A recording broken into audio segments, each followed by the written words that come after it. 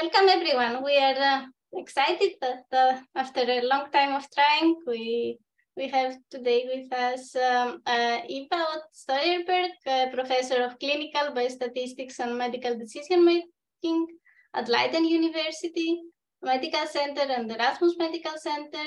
He has been chairing the Department of Biomedical Data Sciences since 2017. And his methodological research concentrates on the role of prediction models and randomized clinical trials for better decision making in individual patients.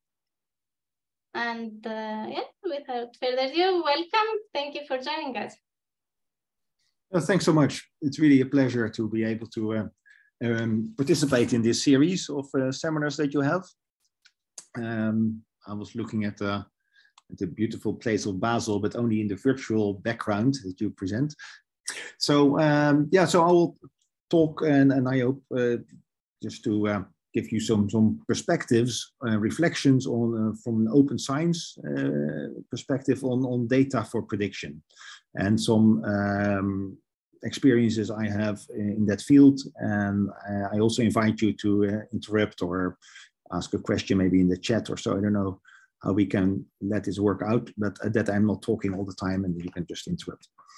So open data for better prediction is the basic idea. So if we think about open science, I've struggled with that for some time, and I have also been invited to talk about that at some other occasions. So it's a bit of search, and well, open is in contrast to closed science.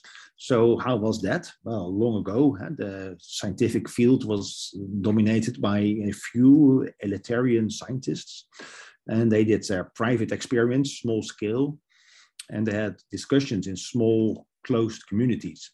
Well, and great things came from that. So I have some pictures here. So this is Huygens here to the upper right, the van de rekening in spelen van geluk, on probability theory. He did really very important work there to define a probability. And there's Thomas Bayes at the bottom on this Bayes theorem. And here we have Laplace. We also still go back to that in statistics, who wrote really famous books, but they were relatively small initiatives that were working on their own, right? More recently, there is more science as a profession. You can say, I become a scientist, and you get employed, you get a salary. And with that comes larger scale issues on protection of data that you have access to, especially in epidemiology, I see that. And also the code, sometimes people see that as intellectual property. And then the ambition is really to have some shocking findings, some surprises, something new, where you publish that in a high impact factor journal. That is the downside of this scale. And to give you one example, and this is from the COVID time, I'll take some examples from COVID. Who's to blame? 3 scientists at the SurgiSphere COVID-19 scandal. SurgiSphere was an initiative of data sharing from different registries to learn about COVID. So I did a few more slides on that. Here they say author partnership on the coronavirus papers is completely bizarre and should have been a red flag. So what's the case? There were some famous professors here. You see the Lancet publication that was then retracted on this hydroxychloroquine treatment. A multinational registry analysis. And they were authors on that with some co-authors with it, but always the 3 of them. Yeah, and it turned out that the data were not there. It was completely misleading. So this is what is on the science website. As you can go there and check how they reflect on it. So they say there are 3 unlikely collaborators at the heart of this fast-moving scandal. Retractions in the Lancet, I just showed that, but also in New England, they had a paper. And other withdrawal. These 3 physician scientists never were in the same institute, nor had they ever met before writing together. They were the only authors in common for these disputed papers. And this partnership high impact has now ended because the data apparently was a fraud. So what I was struck by was this issue of that these physician scientists never were at the same institute, never physically met. And that would be actually in the spirit of open science, that you just collaborate across the globe with experts in different fields, and you don't necessarily have to sit down. It's very different from the old school collaboration. So that brings me to a first challenge for you, or question. There's no true or false. Yeah, thanks. So open science will make research better as a claim. I think many people, yeah, at least those who are working in open science would say yes, but maybe not all of you. So you can vote. Okay, so nobody disagrees. So apparently we all believe in kind of progress, right? That currently things are neutral or better than the old ages. Yeah, agreed. The pros are obvious. So maybe someone can unmute, right, and just say what's the first thing you would think of as a pro. What are the good things of open science? Is that allowed to Xeni? That people can use their microphone? Yeah. Everyone can, or can write in the chat. Or write in the chat, yeah, but just whatever you feel comfortable with. You can then benefit from the work of others and use it for your own work. Okay. Yeah, and there's more collaboration. You can benefit from the work from others and also this collaboration. And then, yeah, nice. And other suggestions? Immediate thoughts?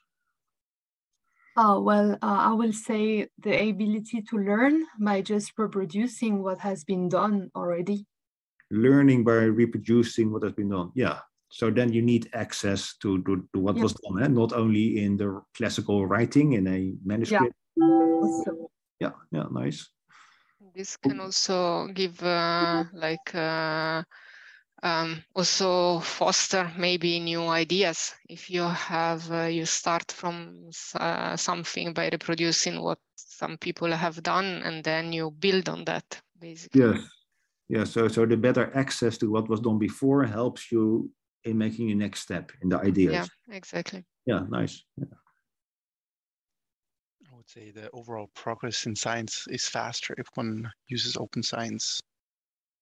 Overall progress is faster. Yeah, that's a claim again, and hope, right? Then and how would that progress materialize? What would you think of?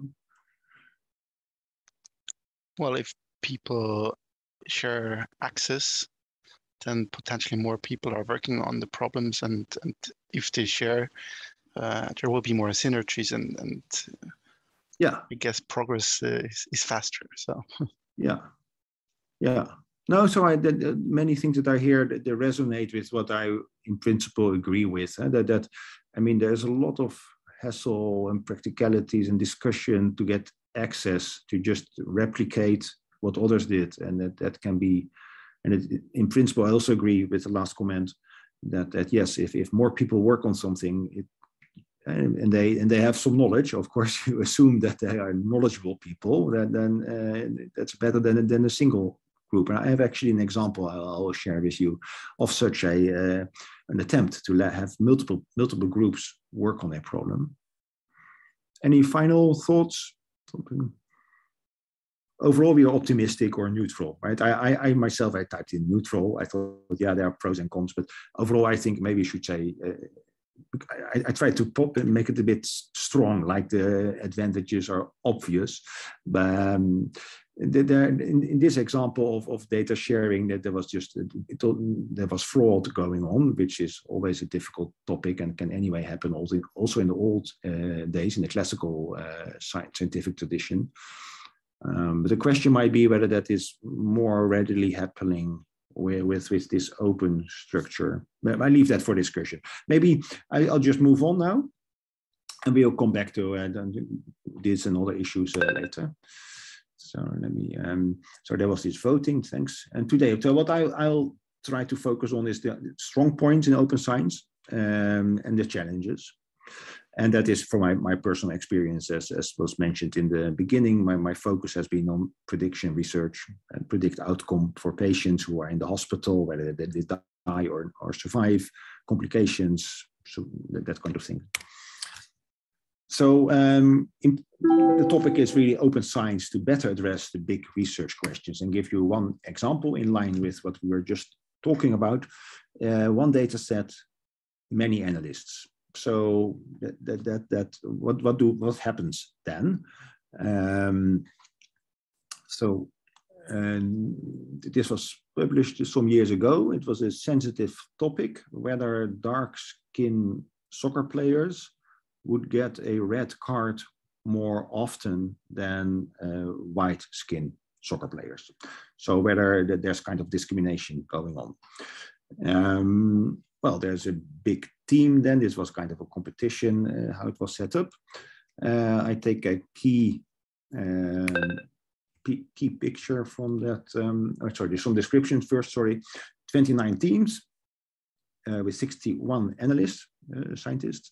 They had the same data set, they had the same research question, whether soccer referees are more likely to give a red card to a dark skin tone player than light skin tone player.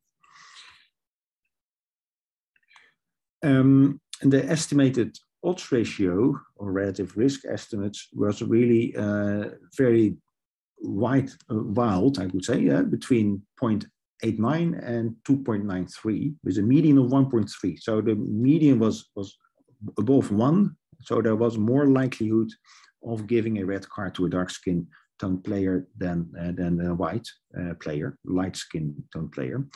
So above 1 was the median effect.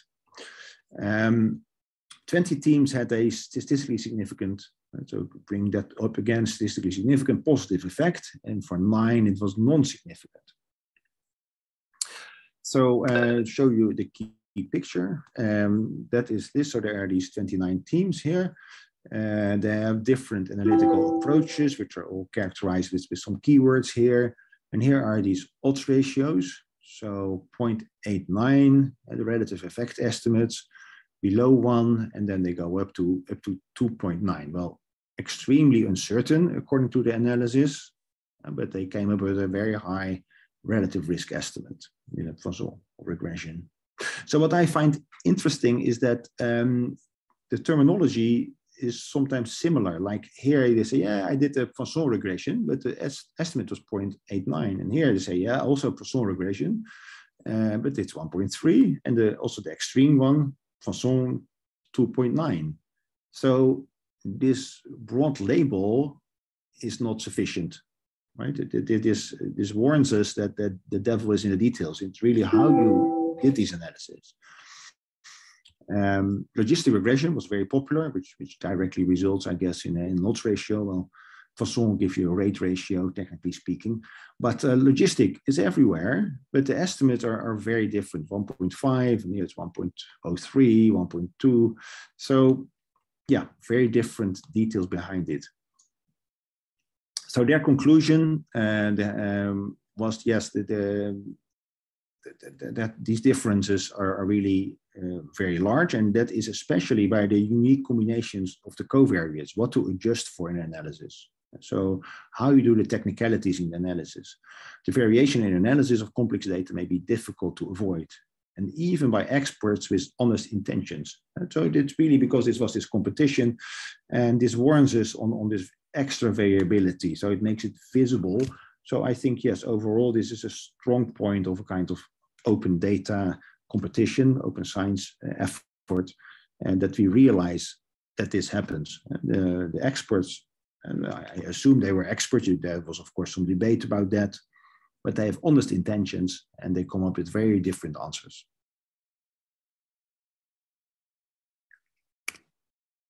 So now let's move to multiple data sets and kind of method comparisons. There's also a lot of work in that, and specifically in this field of AI and machine learning. And that is a very busy field, a lot going on there, very popular. So I'll take an example from my colleague Maarten van Smeden that he often shows. machine learning models in electronic health records. And the claim is they can outperform conventional models, regression-based survival models, to predict patient mortality. So machine learning is better. That's the title, outperform. Well, it says can outperform, so it's already a bit more neutral, but in general, it's positive on that. Well, that was taken up in the news. So they apparently had a message sent out that AI beats doctors. Okay, that sounds very strong, and that's repeated in different outlets. Now look at the findings. Are they really convincing? I will not go into detail, but they did a Cox regression, that's classic, a random forest, elastic net. I would still consider all of these in a kind of modern statistical analysis direction. Elastic net has penalty terms in it, random forest, yeah, maybe that is AI, machine learning type of thing. But if you look at the performance, that 0.79, 0.79, 0.80, this is all relatively close together, right? So if you round it around 0.8, and it depends on how you do the specifics again, whether you consider 30 predictors or 600, but in these most complex models here, random forest is 600 or elastic net, yeah, this is all close together. I would say traditional Cox proportional hazards, even with 30, does quite a good job. So that's actually also their conclusion. The authors write, we found that random forest did not outperform Cox models.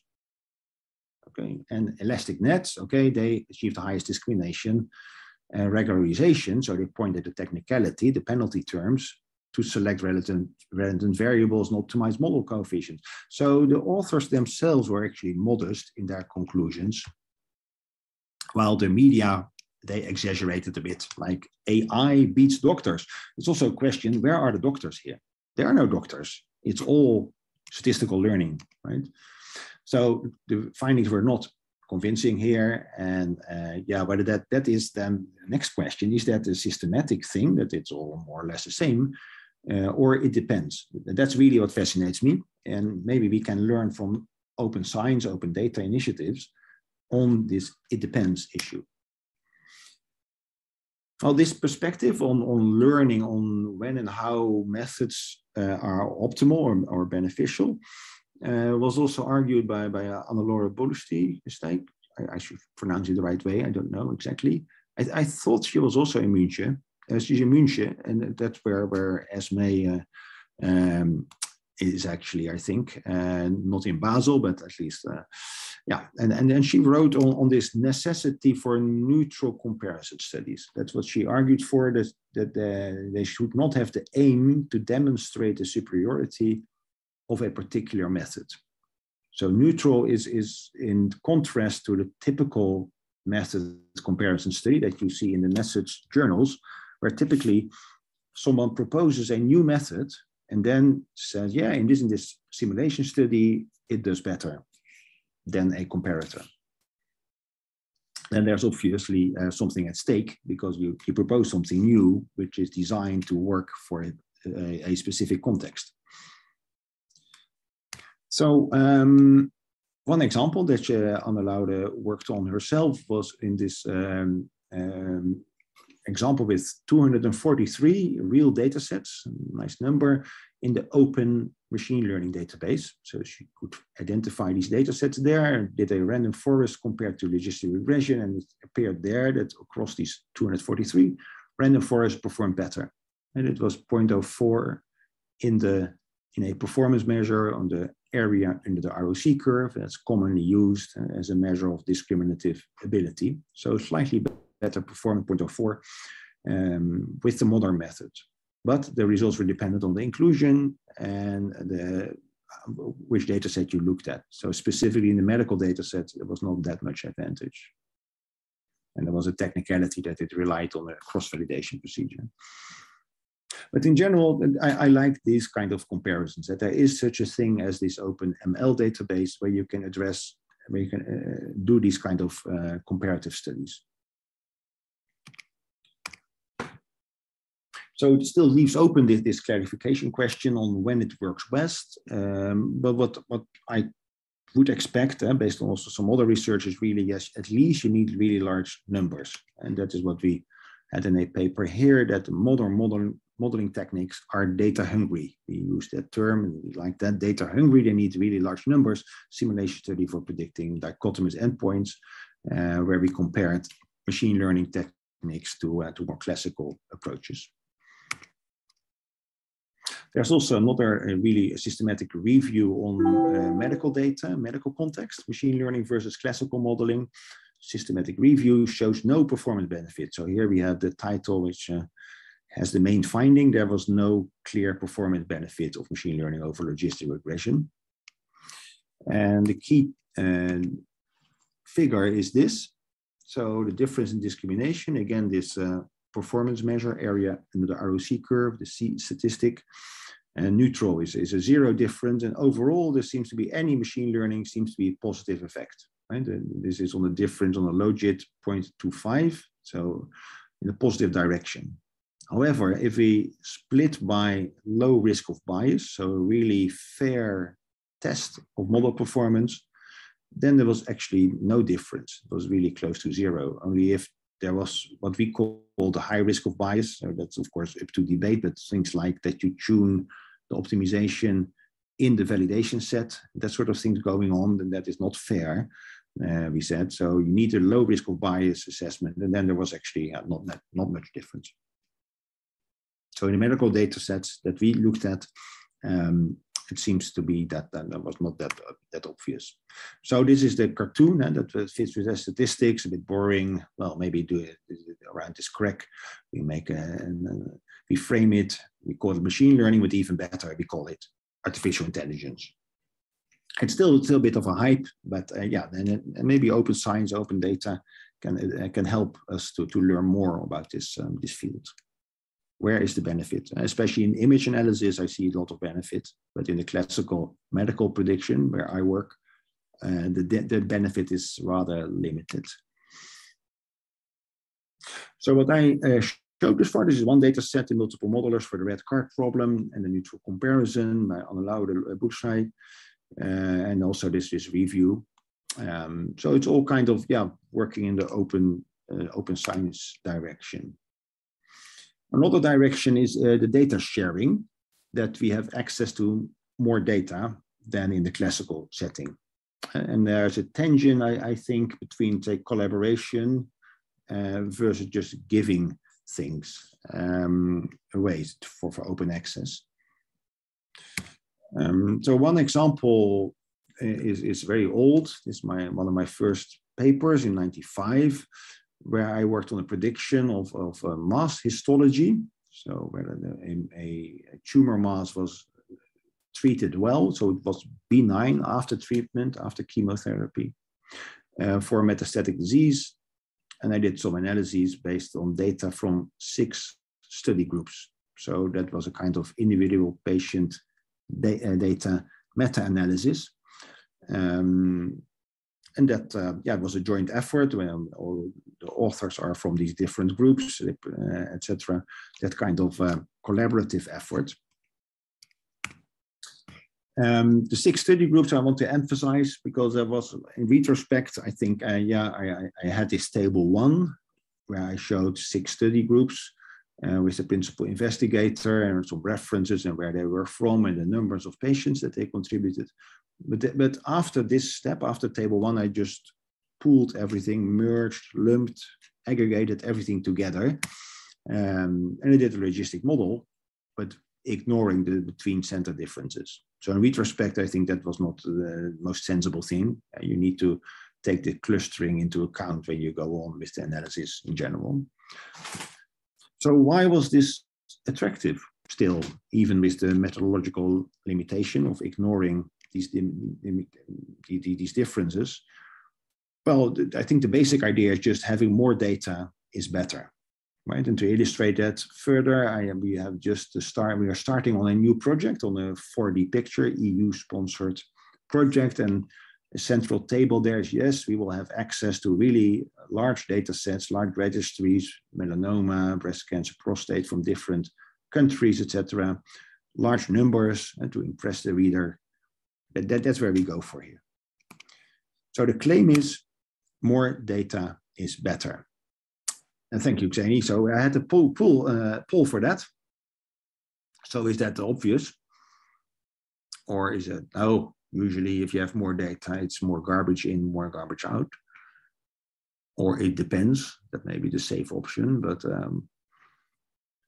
okay, so we have a nice distribution. It depends is the favorable answer. Yeah, so what does it depend on? Huh? There are some obvious advantages. So maybe start with someone who said agree, obvious. Any comment on why? What's the first thing to think of? More data is better. Anyone? So I did agree. So I also think it always depends, but I think like the results will be more reliable if you have more data. And reliable in what sense? So if there's more data available, you have a broader, like you have a broader amount of data, and there's more different kind of people there, or like it gives a better overall image, I think. Yeah, interesting. So you say reliable, but also broader, etc. So it's not purely statistical, because that would be kind of the obvious thing. If you have larger numbers, your standard error goes down, that sort of thing. Mm-hmm. Yeah, but also there's just a lot more components and more, yeah. Yeah, so also the representativeness, the different. Okay. That was the word I was looking for. Okay. Any other thoughts, comments? Yes, I also said that answer, and I agree with the other speaker. Yeah, Esme. So the confidence intervals are smaller. Yes, yeah. That's kind of the obvious thing. Yeah. But there's also at least someone, if we have 7, that's one disagreeing. That would be me. Well, I am more in the life sciences, so quality of data matters. So I have to say, if it's, for instance, data about gene sequencing, if the sequencing itself, the quality of it is bad, it doesn't matter. There's a lot of it. It's garbage. Yes. Yeah. So you were thinking about the life sciences. Yes. In that. Yeah. And okay, so maybe some people that is it depends. Then you can say some pro and some con or so. And we all agree that with the it depends that it's obviously that there needs to be some kind of minimum data quality if you are going to combine data from different sources. So that's my main point. I think the data quality and then do checks for that. And that is sometimes difficult. That was why I showed this first example of the surgery sphere, this COVID example, where they worked with data, but apparently looked fine if you did the analysis, but underlying it was just garbage. I'll expand a bit on this, and if people want to join in, hopefully at the end, I think I need something like 10-15 minutes to finish the talk, and then we can discuss further. So the more data is better. Vote, well, yeah, so the larger sample size is so the example I gave was for a relatively rare disease, testicular cancer. So that's why it was really beneficial to have these 6 study groups. I want to spend some time on the disadvantages, the risks, the heterogeneity in that enters your analysis. And also, we have to realize that data sharing and this intent of bringing together data often involves quite some politics. You need to talk to people, you need maybe even visit them and make a joint research program. That works best in my experience. Open science would go one step further and just say you need to make your data available to anyone who wants to work with it. But that's for discussion. Does that then also make for better science immediately? Okay, so let me first start with some issues in analysis and interpretation. So what is a very nice example, I think, of the open science community and collaborative efforts is this Odyssey initiative, Observational Health Data Sciences and Informatics.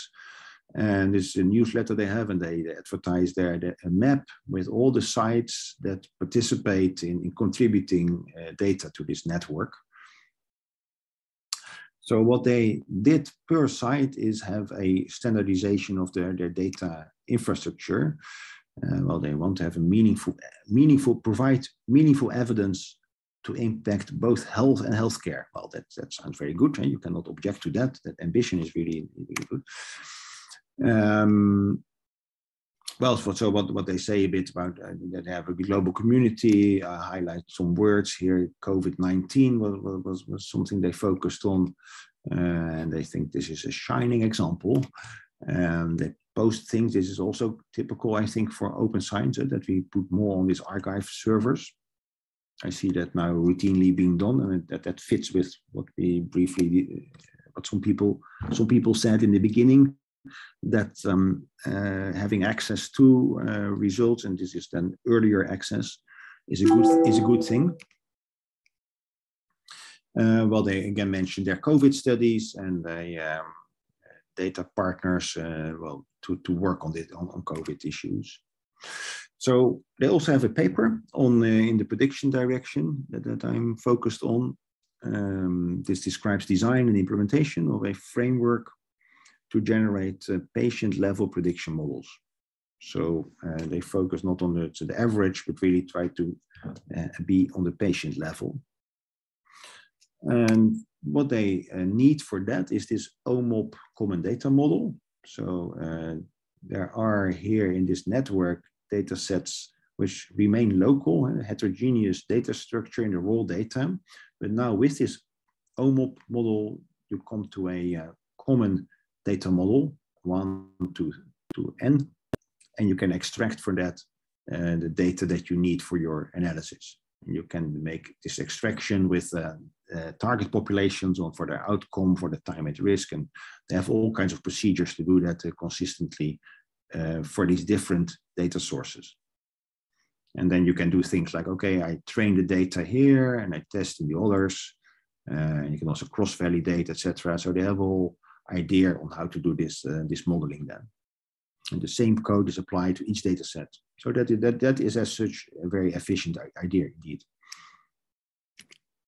So one example on how this worked out. So this is again discrimination. So the C-statistic area under the ROC curve. Here is something for different outcomes. So glaucoma and or I think this is the outcome is shown here. Yeah, and gastrointestinal hemorrhage.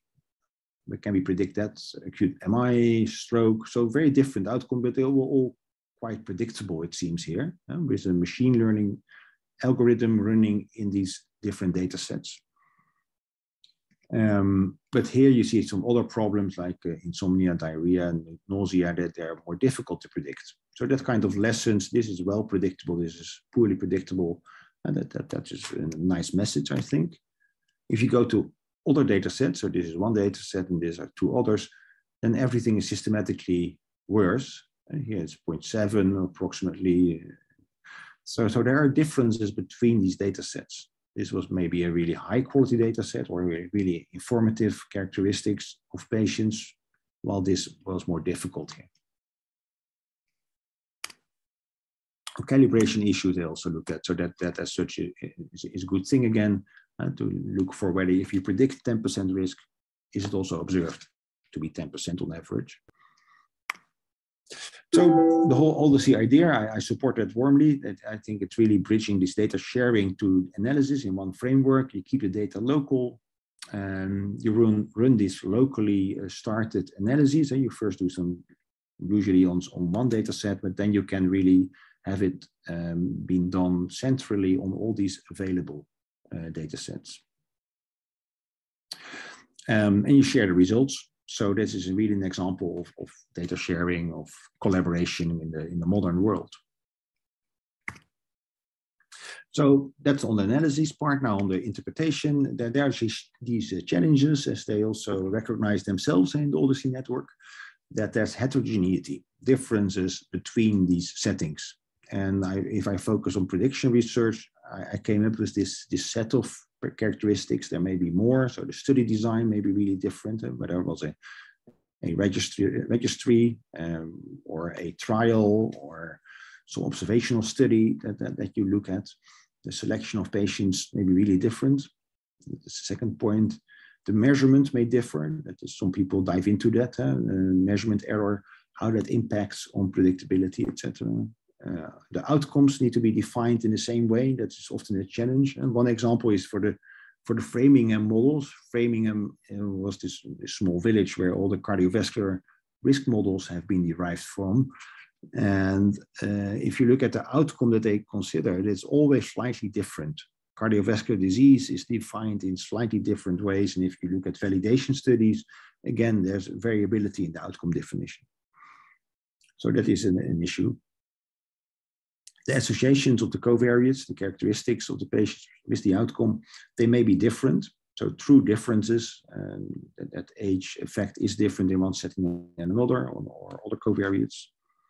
The overall outcome rate is different, and it's especially affected by the context that we do the prediction. There are many factors that we have no explicit measurement for, or we do not include them in our models. And so outcome typically varies and is unexplained by the covariates.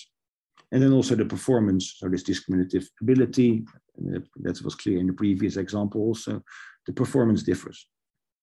So heterogeneity is really broad, is common if you are going this direction of data sharing and combining data from different sources. So we did some work on that, on how to assess heterogeneity in individual patient data, meta-analysis of participants, we call it here, IPD meta-analysis.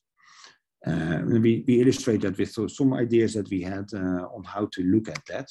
So we had an example with 15 studies here with different time periods, different types of studies. So that is this first point on that the study design may be different. RCT is a randomized controlled trial versus observational data analysis. So that's a survey. And so 4 surveys and the rest were trials. In total, something like 9,000 patients. Well, there was heterogeneity in case mix. We illustrate that here with 15 studies are on the x-axis. And then here this looks at age. So you see the median age quite different between these studies.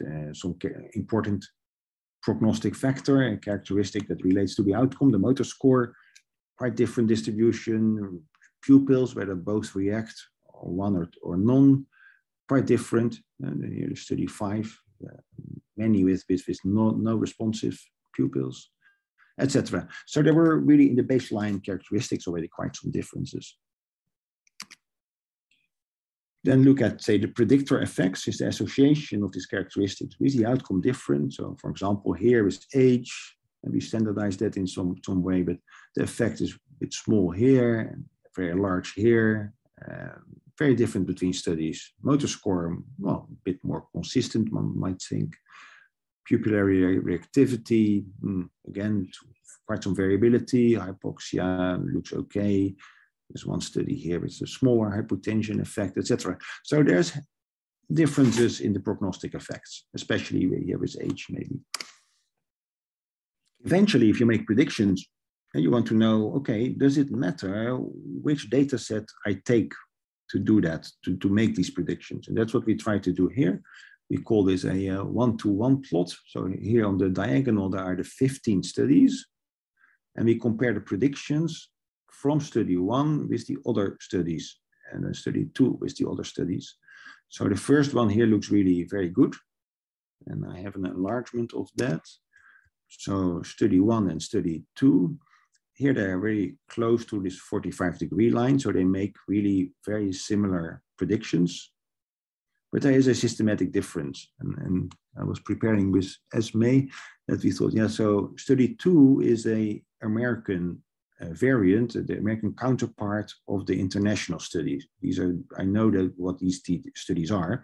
They are both studying one particular drug, international study and the US study. And in the US, the mortality was a little bit lower. So study 2, you predict a little bit lower here. So for example, 40% predicted by study 1 in the international context, with around say 30, 35% in the US context. So there's this systematic deviation here. But there are other studies like study 2, study 3, where you see these typical patterns that some covariate effects are really different. And well, if you look at here, there are some that really don't correspond at all. And so one study would give you a very low prediction, while the other study would give you a very high prediction. So this gives some insight in heterogeneity at the individual level, at the individual predictions. And we did these calculations for all the covariate patterns that were in the data set. So there are more low risk predictions than high risk overall, but you can see the differences, and yeah, it is one way to appreciate this heterogeneity. So eventually, yeah, what's the uncertainty then in an individual, for an individual? And we did this now overall. So if you ignore heterogeneity, you will say, okay, so based on age, young to old, age prediction would be low risk of death, as in young people usually survive trauma. This is on the trauma database. While older people have a higher risk. And the uncertainty around that would be relatively small.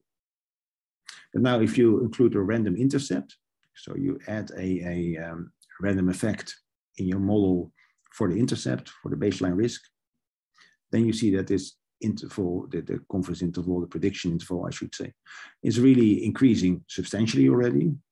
If you do some other trick with allowing effects to vary overall, then, well, again, a little bit more, but fully stratified. So just leave everything free per study and then combine in a multivariate meta-analysis kind of approach.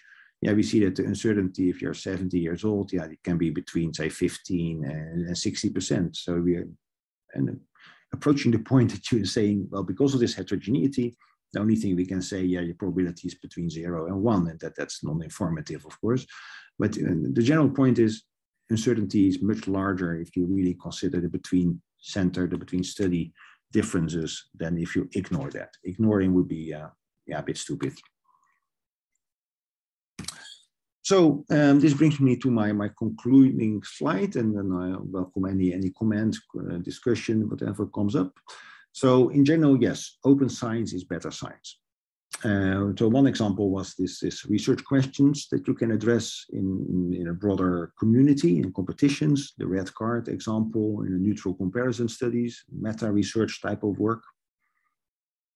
The second issue I tried to talk about a bit was on this data sharing. And in my experience, collaborative efforts have been most successful. So you do collaborate with the original researchers and try to go further than they went by combining data, by addressing new questions. And third is this analysis issue. And the Odyssey framework is modern. It has this federated learning idea. You keep the data local. But we need to be aware of issues in heterogeneity, differences between settings that we should not ignore. So this is what I wanted to share with you, and yeah, happy to discuss further.